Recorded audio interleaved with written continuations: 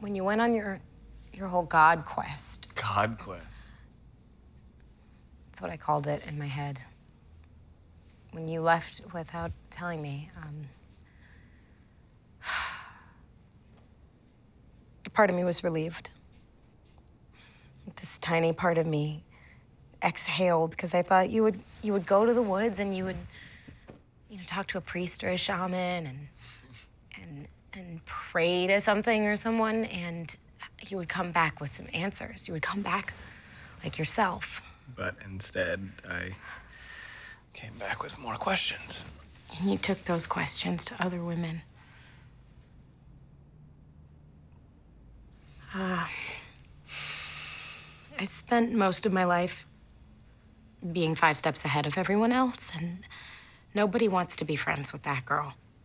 Okay? That girl does not have any dates or fights. She doesn't learn how to fight. I learned calculus in grade school. I learned coronary bypass when I was 20.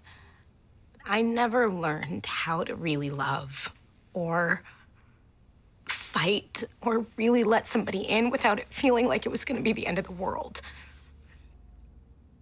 And you have been married and divorced, and you have a child, and you've lost a child, and you are 5 steps ahead of me, and I don't know how to catch up.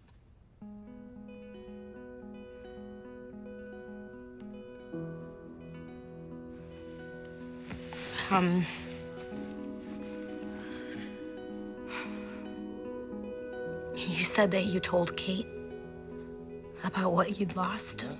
Yeah, that's messy,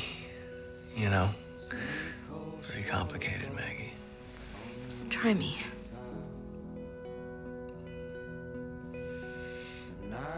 Okay.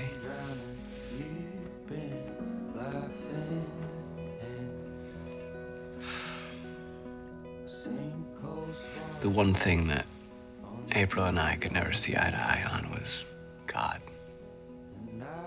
She believed, and I never could. And now that I do, now that I really do, it's too late. She's married. She's happy with someone else. You said that you were happy for her. You said that a lot of times. I am happy for her. I would never do anything to take that away from her.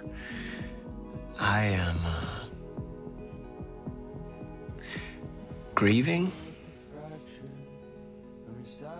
I'm grieving what we both lost. And what my daughter lost. The bad timing. And I love you. I really love you. That's all true and all a little messy, and I didn't know how to talk to you about it.